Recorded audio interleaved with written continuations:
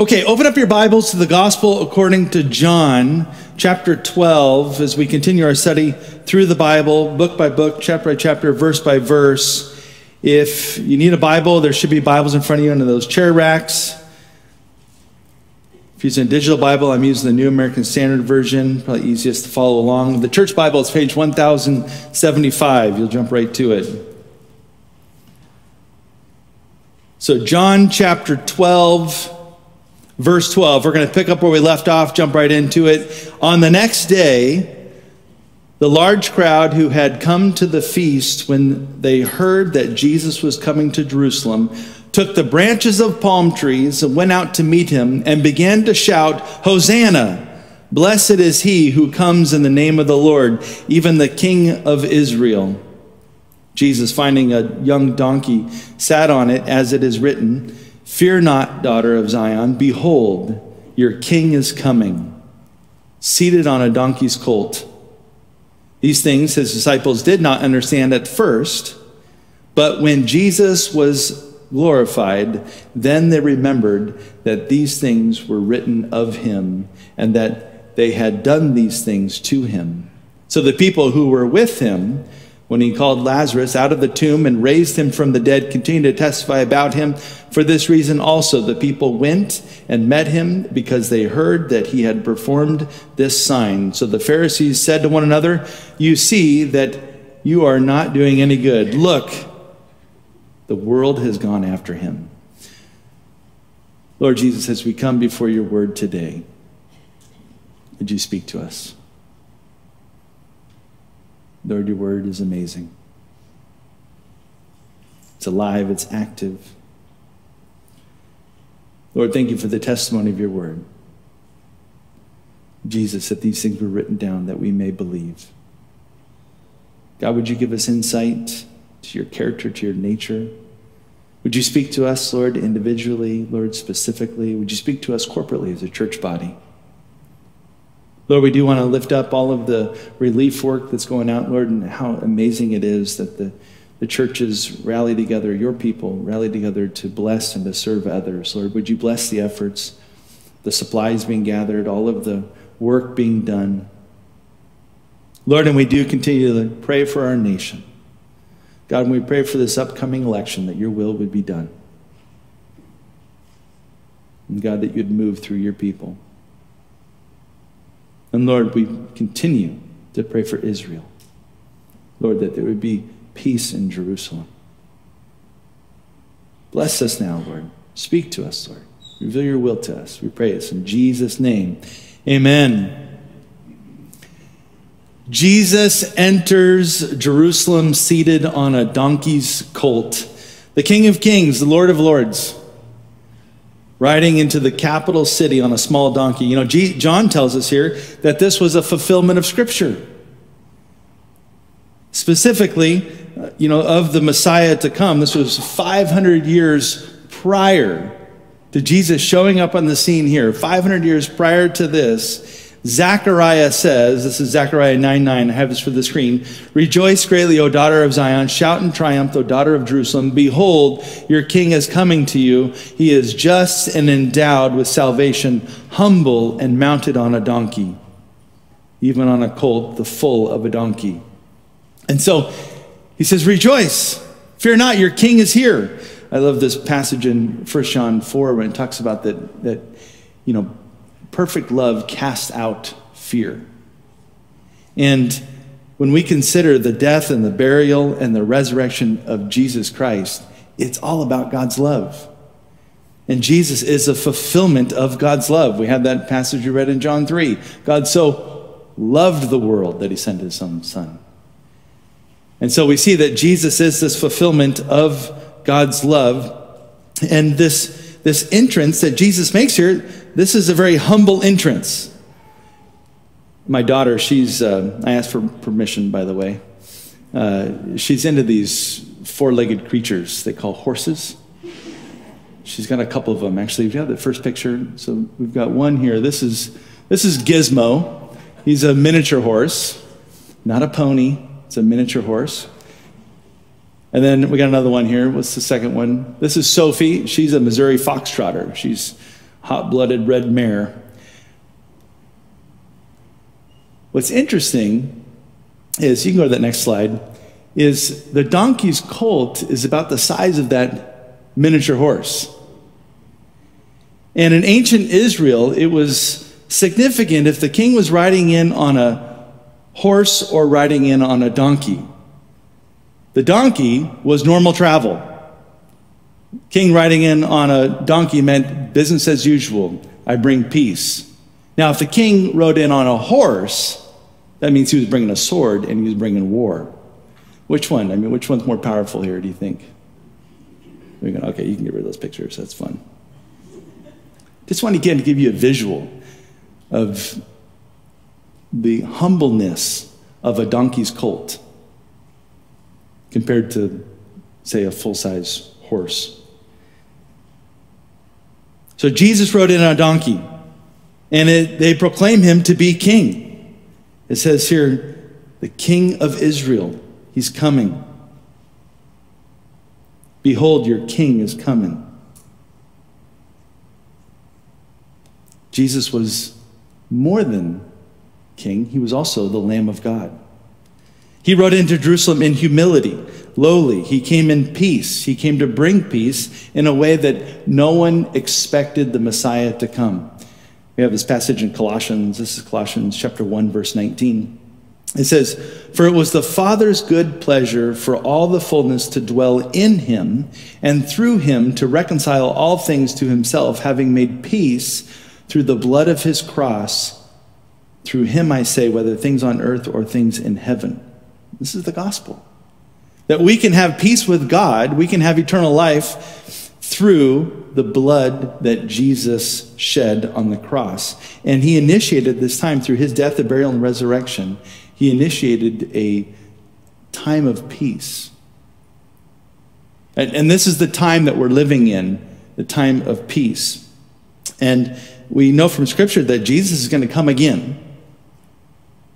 And when Jesus comes back, what is he going to be riding? A horse. This is Revelation 19, verse 11. Revelation 19:11 says, "And I saw heaven opened, and behold, a white horse, and he who sat on it is called Faithful and True, and in righteousness he judges and wages war."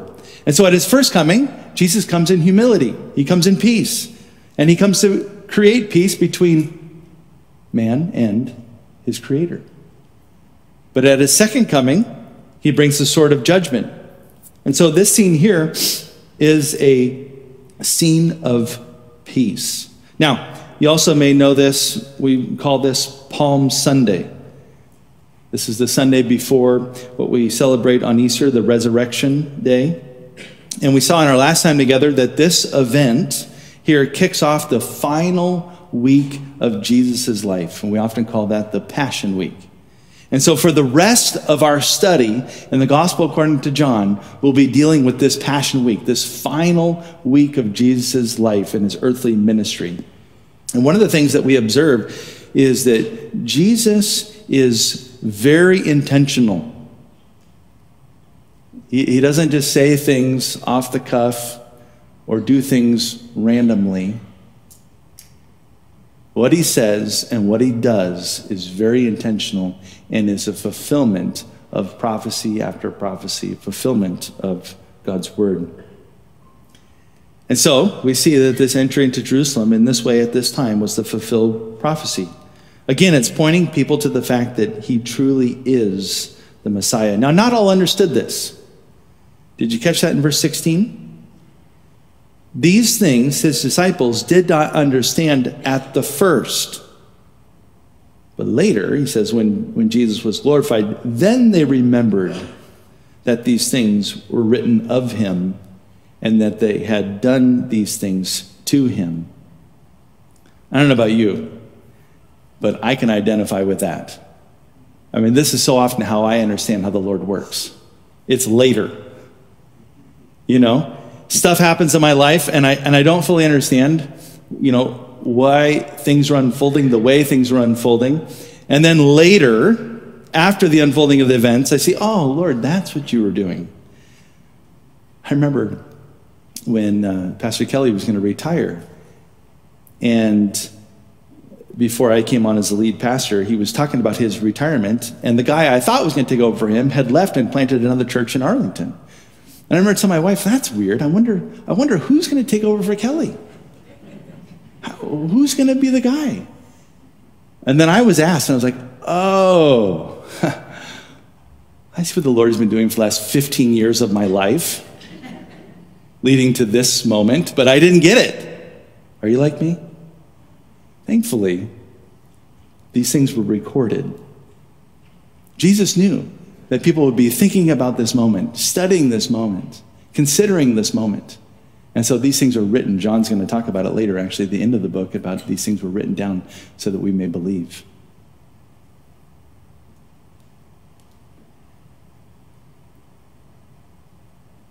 Verse 20, he says, now there were some Greeks among those who were going up to worship at the feast. These then came to Philip, who was from Bethsaida of Galilee, and began to ask him, saying, Sir, we wish to see Jesus. Jesus' impact is beginning to stir the world to belief in him. You saw that at the end of verse 19. Look, the world has gone after him. Now, we're not told the background of these certain Greeks. They may have been Greek converts to Judaism. They may have been Greek God-fearers, those who had great respect for Judaism, but maybe didn't convert. They may have simply just been Greek travelers, known for their, curiosity. But it seems as though they're converts to Judaism because they're coming to worship at the feast. And remember the feast that we're talking about here. John set us up in John 11 and told us that the Passover was coming. We read in John 11, verse 55, the Passover of the Jews was near, and many went up to Jerusalem out of the country before the Passover to purify themselves. And then we saw in John chapter 12, verse 1, therefore Jesus, 6 days before the Passover, he came to Bethany. This is the area of Jerusalem. And so Passover is one of these pilgrimage festivals that the Jews all over would make their way to Jerusalem to gather to celebrate this feast. And this was instituted back in the book of Exodus at the point where God had delivered the Israelites from Exodus there. Remember the plagues that came against Pharaoh and the Egyptians. And I said Exodus, I meant Egypt. Sorry, you knew what I meant. And it says that they were given this instruction about putting the blood on the doorposts of their house, and so that when God's wrath came, it would pass over them. This is from Exodus chapter 12. I have this for the screen. This is Exodus 12:23. It says, for the Lord will pass through to smite the Egyptians, and when he sees the blood on the lintel and on the two doorposts, the Lord will pass over the door and will not allow the destroyer to come into your house to smite you. And you shall observe this event as an ordinance for you and your children forever. And so you had that scene there in Egypt. The Israelites wanted to get out. God wanted them to get out so they could worship him freely. Egypt did not want to let them get out. Pharaoh said, no, you can't leave. And so God sends the plagues. And that last and final plague was this angel of death that was going to come in and administer God's wrath.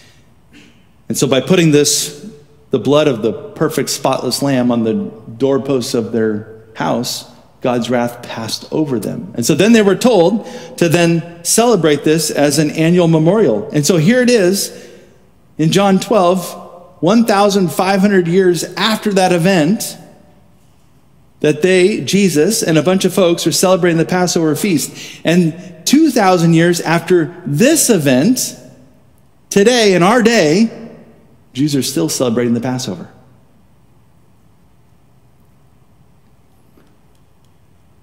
All that to say, these Greeks had interest in the things concerning the Lord. I love that line at the end of verse 21. Sir, we wish to see Jesus. So Philip came, verse 22, and told Andrew. Andrew and Philip came and told Jesus. And Jesus answered them, saying, the hour has come for the Son of Man to be glorified. Truly, truly, I say to you, unless a grain of wheat falls into the earth and dies, it remains alone. But if it dies, it bears much fruit. He who loves his life loses it, and he who hates his life in this world will keep it to life eternal. If anyone serves me, he must follow me, and where I am, there my servant will be also. If anyone serves me, the Father will honor him. So Jesus says this is it. The hour has come for him to be glorified. When Jesus is talking about him being glorified, he's talking about his death, his burial, and his resurrection. When he talks about being lifted up, he's talking about being put on the cross. He says, verse 24, truly, truly, I say to you, unless a grain of wheat falls into the earth and dies, it remains alone. But if it dies, it bears much fruit. You understand this. The seed of a plant has to be buried in order to come to life. And the life that springs up from the dead seed doesn't look like the plant.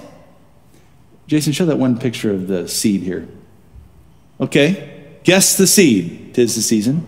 It's a pumpkin, right? What's the next slide? Okay, go back to the seed. Does that look like the next one? That? You get it, right? So Jesus is talking about his burial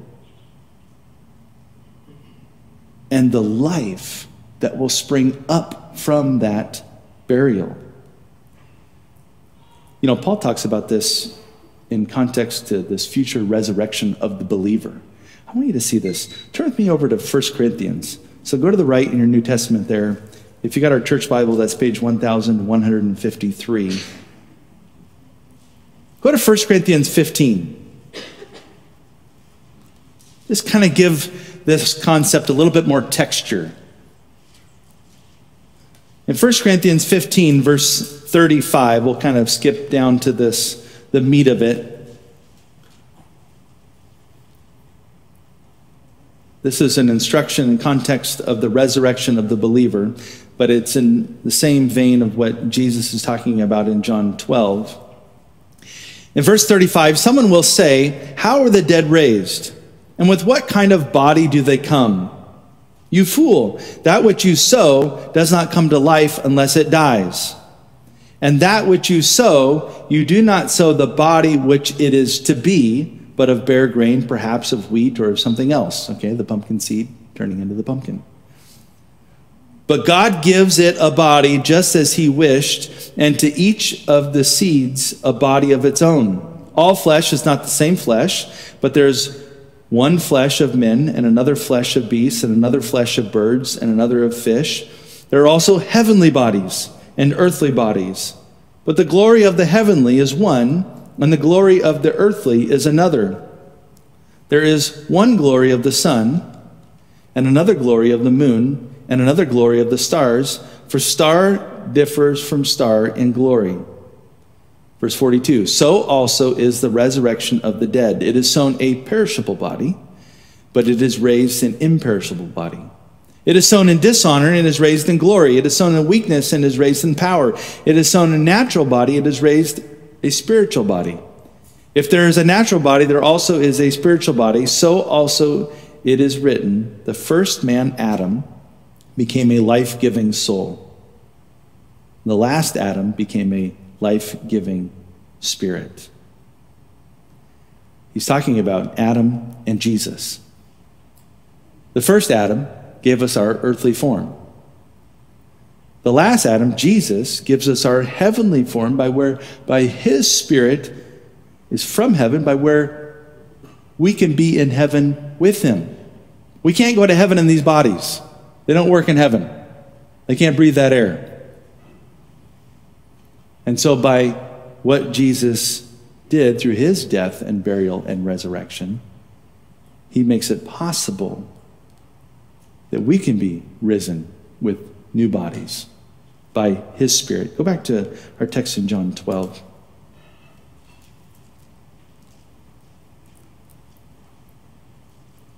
So Jesus is talking this, it's a layered instruction. He's talking about his own death and burial and resurrection, but then he's also talking about the Christian life and how there needs to be a burial of the flesh so that the spirit can be raised. life in the Spirit can be raised. He says in verse 25, he who loves his life loses it, and he who hates his life in this world will keep it to life eternal. If anyone serves me, he must follow me. Where I am, there my servant will be also. If anyone serves me, the Father will honor him. In the Gospel according to Mark, there's this same passage said a little bit differently. I have this for the screen. This is Mark 8, verse 35. Jesus says, for whoever wishes to save his life will lose it, but whoever loses life for my sake and the gospel's will save it. For what does it profit a man to gain the whole world and forfeit his soul? For what will a man give in exchange for his soul? Jesus says, if you wish to serve him, you must follow him. He's laying aside his fleshly desires for the sake of another. And so he points us to this idea of the Christian life as one who buries lets that fleshly tendencies be buried so that the life in the Spirit can be raised. And in this context of laying aside his own desires for the sake of another, look what he says in verse 27. He says, so I'm in John 12:27. Now my soul has become troubled, and what shall I say? Father, save me from this hour, but for this purpose I came to this hour. And so he knew what he was about to partake in, to lose his life.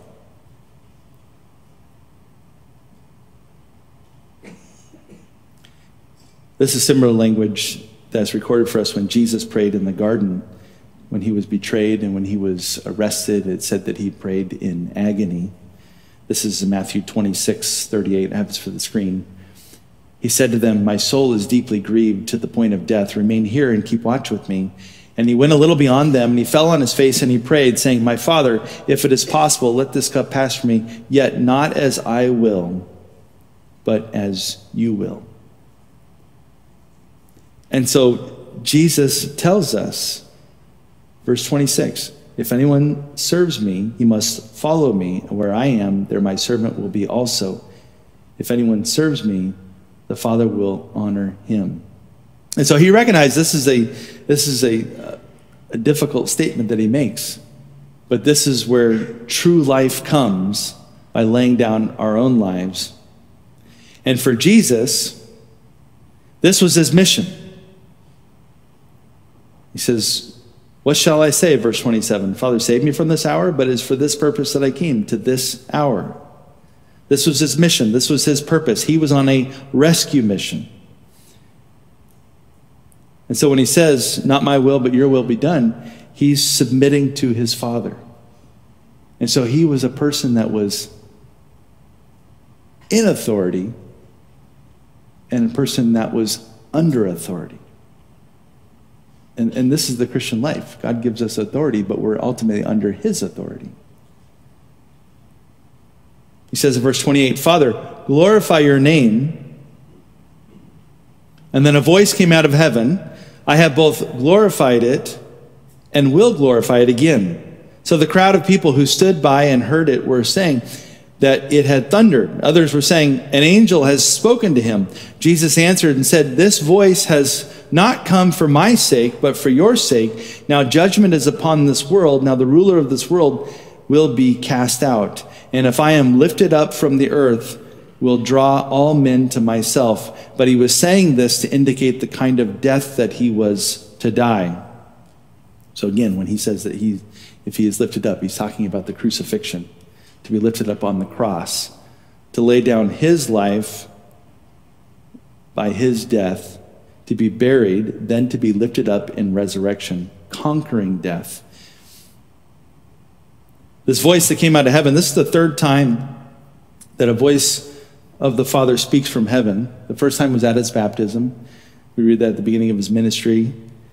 The second time was on the Mount of Transfiguration, in the middle of his ministry. Now here's the third time at the end of his ministry, talking about the cross. And all three of those occasions ultimately speak of his death. In baptism, Jesus was in effect saying, I submit to the death and the burial I know awaits me. At the Transfiguration, Luke records for us they were talking about his departure. And here, Jesus is troubled by the cross.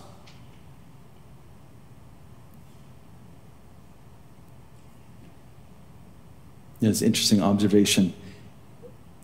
You might say, I never hear from God.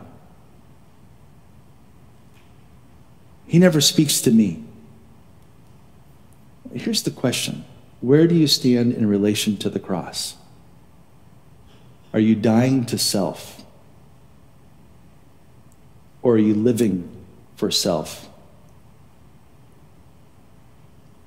Jesus says if you die to self, then the Father is going to honor that. The one who dies to self is going to hear the heart and the voice of the Father. And Jesus here, he tells the crowd, this voice wasn't for me, but it was for you. And that through this testimony and through the sacrifice, judgment has come. He says in verse 31, now judgment is upon the world. Now the ruler of this world will be cast out. And so Jesus is going to conquer sin and death through his burial and resurrection. And the power of sin is going to become powerless. Verse 34, the crowd then answered him, we have heard about the law that Christ is to remain forever. How can you say the Son of Man must be lifted up? So there was a misinterpretation of the Old Testament prophecy of the Messiah to come. There was an assumption that there was just this one coming. But when you look closely, there is two comings. His first coming, the sacrificial lamb. The second coming, the conquering king. And he would be to remain forever at that one. And so Jesus said to them, verse 35, for a little while longer the light is among you. Walk while you have the light, so the darkness will not overtake you. He who walks in darkness does not know where he goes.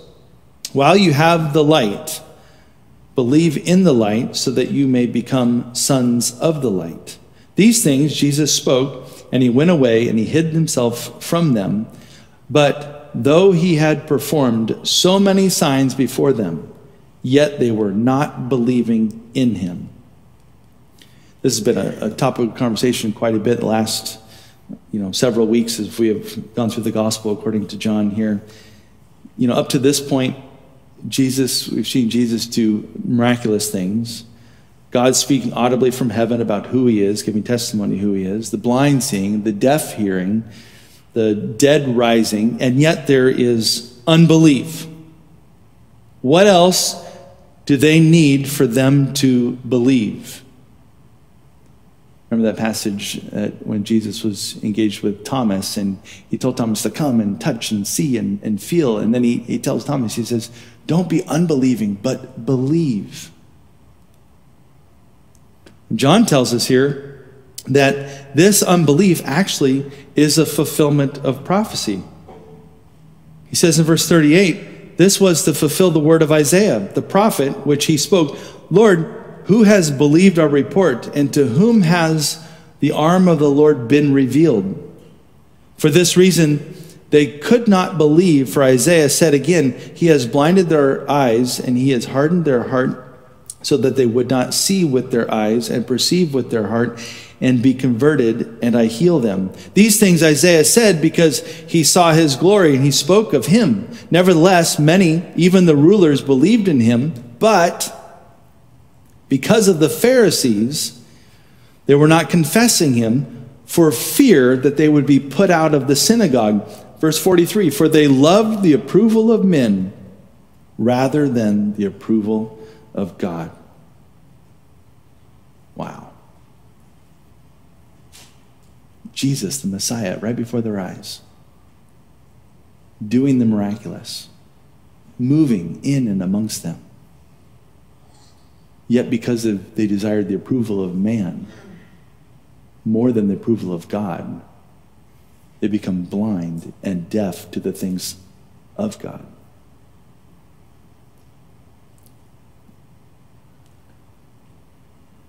Ultimately, their hearts were hardened to the things of God.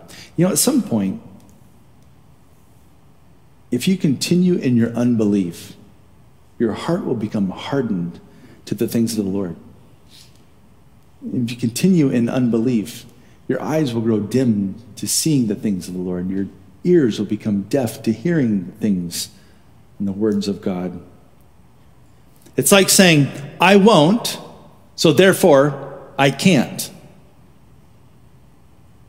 You ever had that experience? You ever talk to a young person about doing something like, I can't do that? Well, you don't know if you don't try. And so it's almost like this predetermined, I won't, so therefore I can't. And God recognizing that,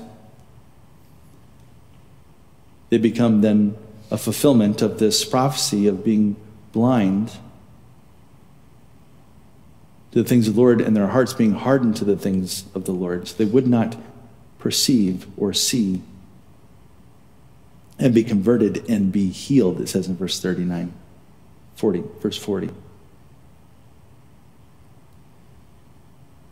Verse 44, and Jesus cried out and said, he who believes in me does not believe in me, but in him who sent me.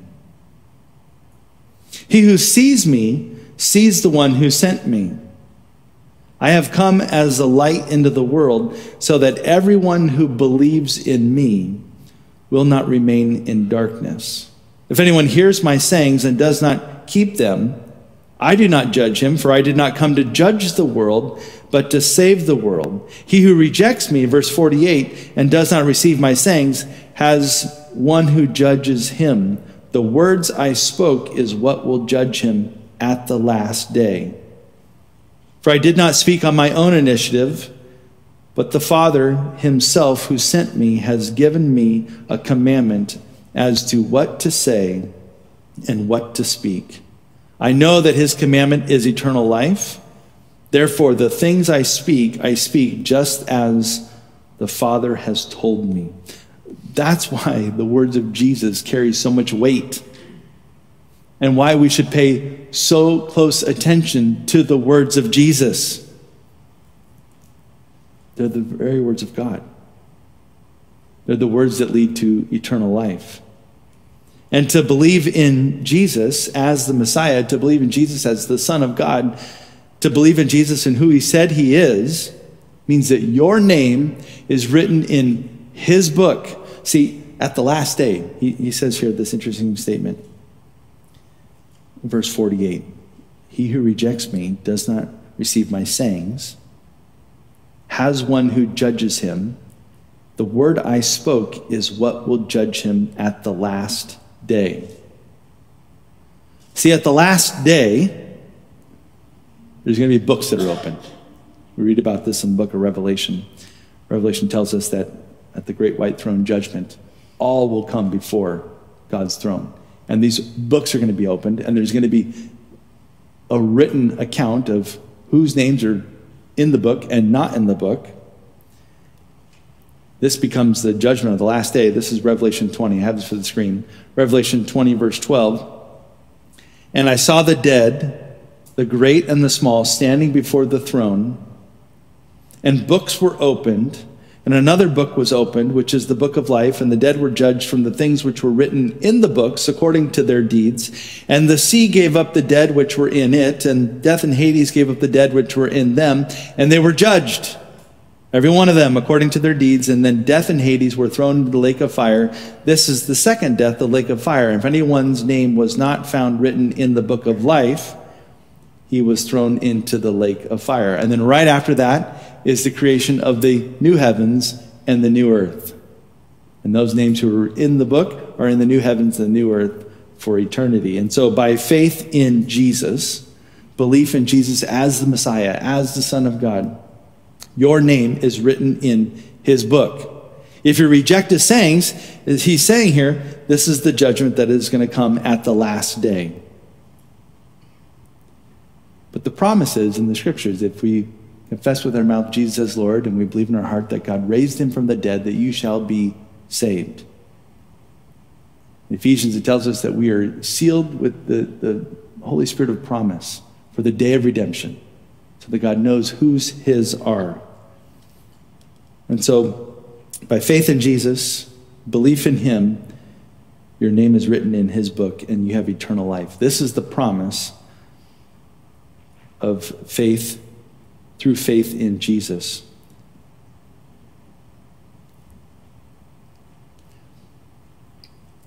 I want to end with just one final thought here. I love the attitude that we see in verse 21. And just that line at the end of verse 21, "Sir, we wish to see Jesus." Let that be our attitude. No matter what is going on in this life, no matter what is going on in your life, in this world, past, present, future, we wish to see Jesus. For his words lead to eternal life, and we want to follow Jesus. We wish to see Jesus. Lord, that's our prayer this morning. We wish to see you. God, would you reveal yourself to us in your word, in our times of prayer, in our times of gathering. Thank you for the confidence that we can have, the promises of your word. By faith in you, we have eternal life, that our sins are forgiven, that we have the hope of heaven.